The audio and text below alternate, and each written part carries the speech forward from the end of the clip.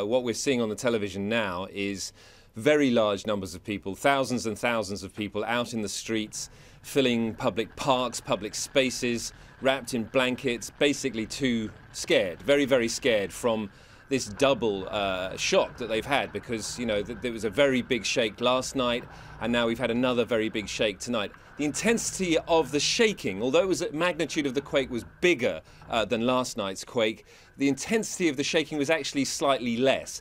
But it does look like there has been damage. We're hearing reports of people calling on their mobile phones from inside buildings saying that they are trapped, and there are a number of rescues going on at the moment.